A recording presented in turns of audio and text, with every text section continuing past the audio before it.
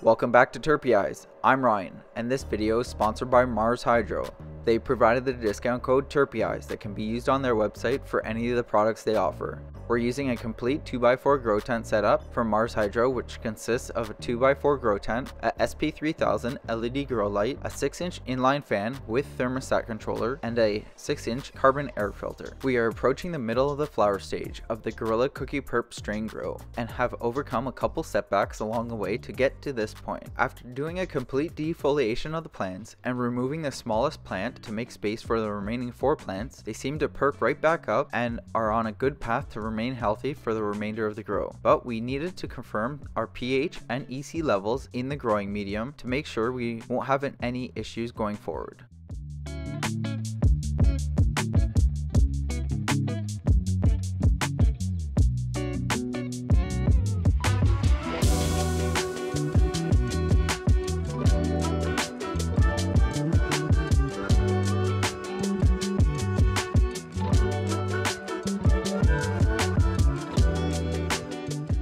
When we removed the large fan leaves, a bunch of them were damaged and showed signs of deficiencies, so we needed to check our runoff while we watered our plants. Because I don't have a drip tray under each of the plants, I just remove one of the plants out of the tent and use a plastic bucket to collect the runoff. While we wait for our nutrient mix to make it through the growing medium, I go ahead and water each of the other plants. Any runoff that might happen inside the tent is easily removed with a wet vacuum. There are soil meters on the market that can measure the growing medium, but this is the cheapest way for any home grower to get an idea of what's going on inside the growing medium. We got a reading of 7.3 EC and a pH of 5.7, which tells us that we have stacked our EC level far too high, which is locking out any nutrients for the plants to take up. To resolve this, we are giving the plants straight water the next time we need to water the plant to bring our EC levels down. If we were to run water through the plants at this point, we would run the risk of overwatering or starting root rot. Keep a close eye on the plant at the top of the screen and notice it dried back far too much, which caused heavy burning on the leaves. With such a high EC already in the growing medium while being wet, it actually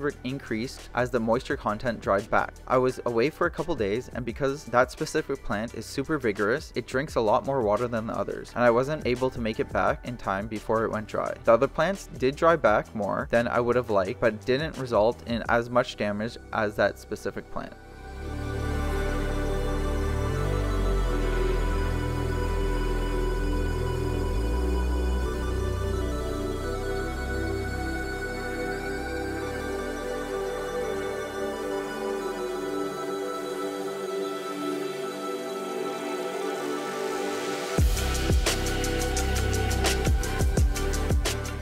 It's definitely a big disappointment to have damage happen on the plants as we are approaching late flower stage, but shit's gonna happen while trying to balance different things in life and keep everything going at the same time. With that being said, if you're enjoying the video so far or have found it at all helpful, to hit that like button. It really goes a long way in supporting the channel and helping us grow. For the next couple waterings, I'm giving the plants straight water, pH to 6.3 with no nutrients in it, to hopefully bring down the EC level and raise the pH level a tiny bit.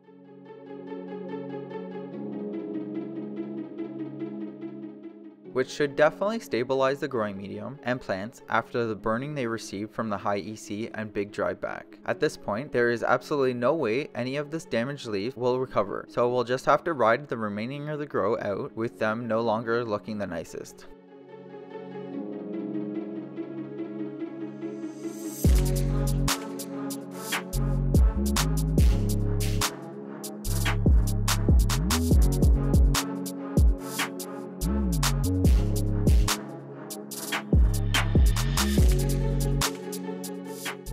If we look past the damaged leaves, we can see that the Gorilla Cookie Purp strain does have pretty nice buds and trichome development to them. So we will have to run a couple of these phenos again in the future where we don't burn them, so we can see just how they turn out in a better situation, and hopefully we can find a keeper.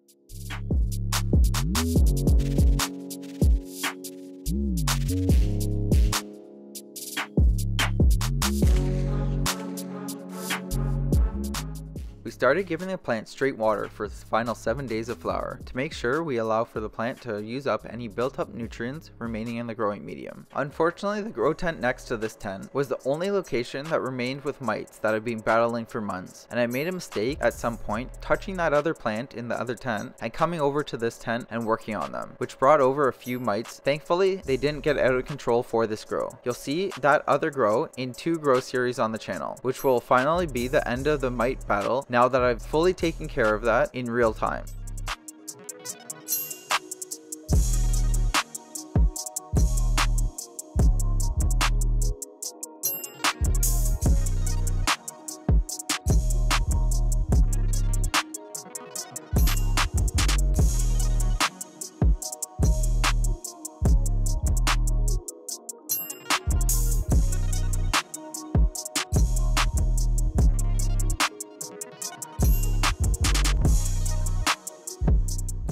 We have finally reached harvest at day 58 of flower for this grow. Definitely far from an impressive run, but I'm very excited to show you the next series on the channel of my truffle breath grow. So for this grow, we're going to be using bags from Grove Bags. This clear bag is meant for fresh frozen harvest or for the freezer, which we'll be using for this harvest. Grove Bags also offers many different types and sizes of bags for dried buds to both cure and store your finished flower in. Highly recommend using these over the typical glass jars many other people use. We'll be going over the drying, trimming, and curing process in the next series since we have kept the truffle breath grow as dried flower. For this grow, we're going to be doing fresh frozen. The dried flower bags keep the flower between 58 and 62% relative humidity, which is the most ideal range to preserve the freshness of the dried flower. We are using the fresh frozen small bag for this harvest. Since we're going to be using these plants for making a topical skin cream in the future, this is the easiest and most effective way I've found to process the plants for the purposes of making the topical cream. Because there's so much damage on the leaves, I'm giving the buds a quick trim to remove any dry and crusty leaves which serve no process for the remaining processes we are going to be doing on these plants. Under all the dried crusty yellow leaves, the buds aren't as bad as I was expecting, so I'm confident in running a couple of these phenos in a run in the future to see the results we get.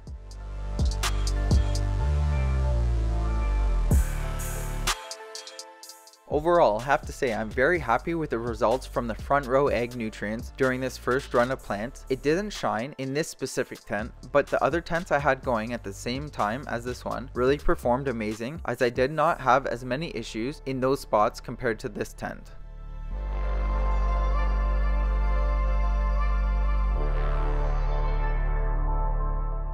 I'll be sure to make a video in the near future of turning this harvest into some type of topical skin cream so we can all see that process. If you're new to the channel, I upload videos every week covering indoor and outdoor grows, solventless extractions, products, and equipment, while showing how to work through different situations along the way. So if that's what you're into, hit that subscribe button and turn on the bell notification so you don't miss out when I post new content. We are only 2,000 subscribers away from our 100,000 subscriber goal by the end of the year, which will be very tight to make. Your help would be greatly appreciated if we can reach that goal if you're not subscribed. And remember to get out there and make it happen. Happy growing, everyone.